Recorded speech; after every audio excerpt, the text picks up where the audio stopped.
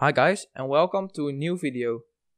Today we've got a cooler from Be Quiet, namely the Purock Slim. I'm really excited to have this cooler as it is Be Quiet's first budget cooler. And as Be Quiet always makes very good coolers, I think this cooler is gonna be very promising as well.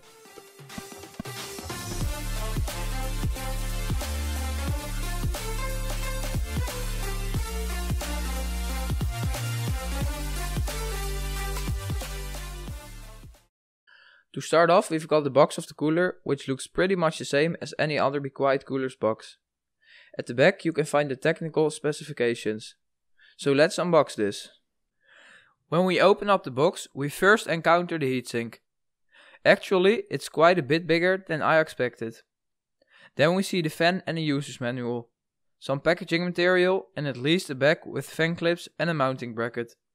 The cooler including the fan is 82mm thick, 97mm wide and 12.5 cm high. This means that this cooler, although it has a 92mm fan on it, is quite big. Therefore it won't fit in every small form factor case. The weight of this cooler is 385 grams and it's completely made out of aluminium. It also has 3 copper heat pipes. The maximum TDP of this cooler is 120 watts. The fan included with this cooler isn't just a cheap fan. It's one of Be Quiet's own silent wing PWM fans. It has a diameter of 92mm and the maximum fan speed is 2000 RPM. The loudest this fan can get is 25.4 decibels, which is very silent. In terms of looks, you can clearly see that this is a Be Quiet cooler. The cooler looks very finished with its brushed aluminium top plate with the logo of Be Quiet on it. The caps on the heat pipes also look really well.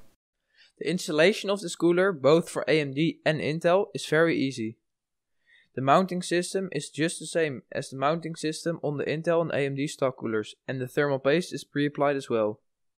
Only the mounting of the fan with the fan clips is a bit harder, and you have to make sure you don't bend any of the fins. And after all, the performance of this cooler is also very good. When using this cooler on an Intel i7 6700K, those are the temperatures. In this case, delta T means the difference between the CPU temperature and the room temperature. So altogether, this cooler is absolutely amazing. But just for some people. If you're having a CPU with a TDP which is not too high and you're not planning to overclock, or just a little bit, this cooler is perfect. It combines perfect temperatures with a very good look and it's also dead silent. But if you're using such an AMD processor on which you can bake an egg, which you also overclock, I won't recommend this cooler. It will still look good, it will still be silent, but the temperatures will be way too high. So that wraps it up for this video. If you like this video, make sure to smash that like button. And if you didn't like this video, make sure to subscribe, as you may like some other videos on the channel. And I will see you in the next video.